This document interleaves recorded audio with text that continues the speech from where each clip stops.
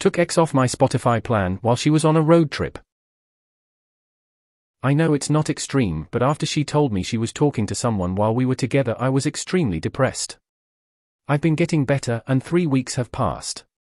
Then I realized I paid for another month of Spotify for our Duo account. I tried reaching out to her on Thursday since I noticed some odd things about her. She left work early due to anxiety attack, so I invited her to hang at the beach to watch the sunset. She replied to me, "It's been 3 weeks. Congratulations on respecting your first boundary with me. I'm on my way out of town maybe next time," so I knew she was going to be driving for a while.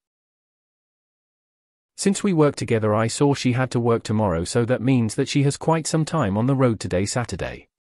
I decided I'm going to take her off my plan and it'll stop all the premium stuff that's included with it. I hope she enjoys the ads. My ex was using my Netflix account, and at one point I noticed that she was watching a series. As she got closer to the end of the series, I changed my password with probably 2 episodes left. I laughed about it for at least a week.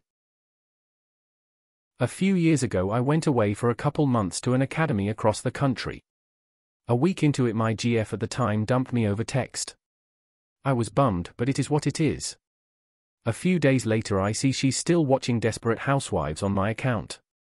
So I signed out of all devices and changed the password. A little while later I get a text from her saying I was in the middle of the season finale when it logged me out. "Didn't realize I was on your account." Which was a great way to end it. I feel like the word boundary is being misused an awful lot lately. Let's clarify the difference. In simple terms, rules are for others, boundaries are for yourself. Rules are restrictions you put on another person. Boundaries are restrictions you place for yourself to keep yourself from harm.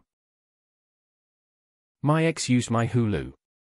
He broke up with me and I changed my password, and this man has the audacity to ask me for the new password. Felt so good to say no, LMAO.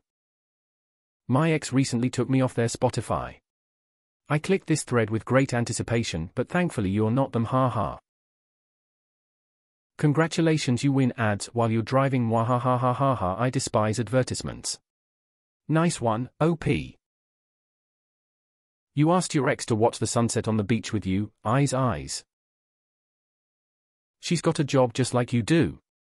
If she wants the benefits of premium, then she can pay for her own premium. Same goes for every other service: Netflix, Disney, Hulu, etc., etc. Good for you, although I'm kind of surprised you wanted to get together. I had a falling out with a buddy who was on my family plan. We were both pretty heated.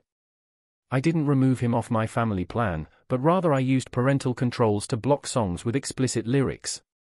He can listen to half his library ad-free now.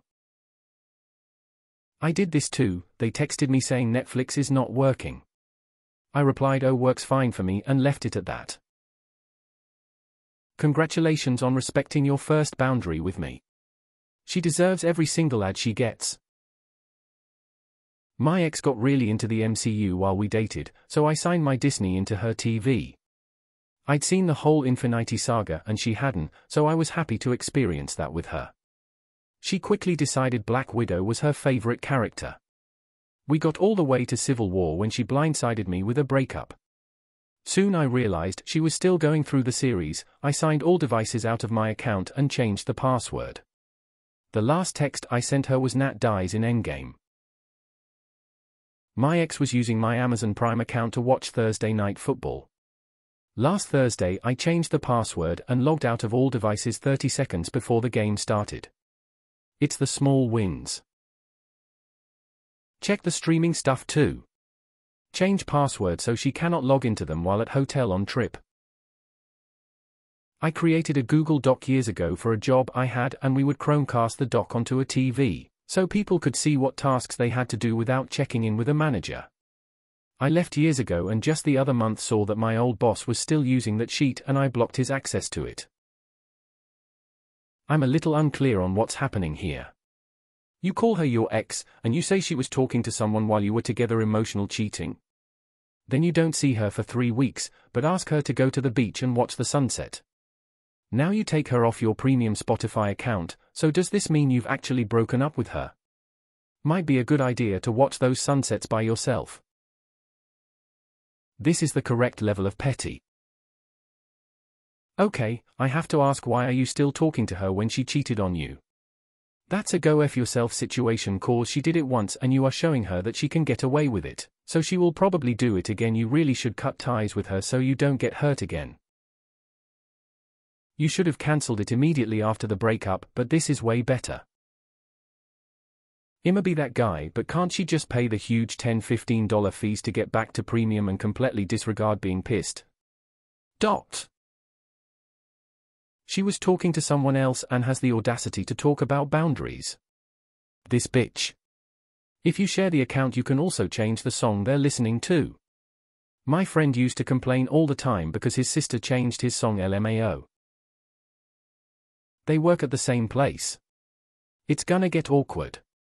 If the split isn't amicable and either party is getting petty or spiteful, then it's gonna be more than awkward.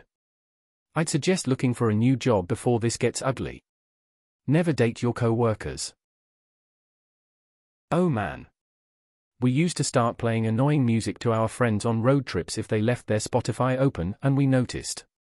I used to work in a place that someone left their Spotify open on the computer, so when he would leave and I would come in, as he was driving home I would play like Rammstein suddenly, or add Baby Shark to the queue.